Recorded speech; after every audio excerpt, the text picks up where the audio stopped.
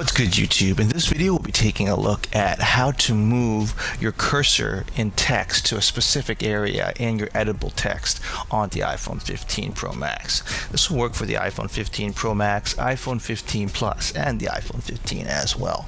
If you like this kind of content or find this kind of content helpful, leave a message down below. Don't forget to subscribe, and thanks for watching.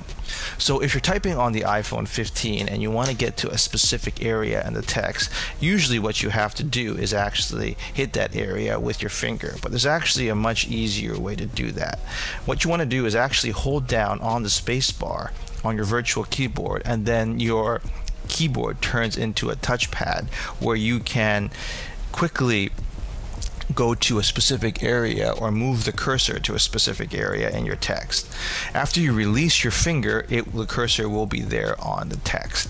So once again, what you want to do is actually hold down on the space bar and then move around like a touchpad, and then once you release your finger, the cursor will be where you want it on the editable text.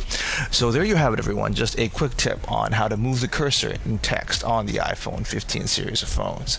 If you like this kind of content or find this kind of content helpful, leave a message down below. Don't forget to subscribe, and thanks for watching.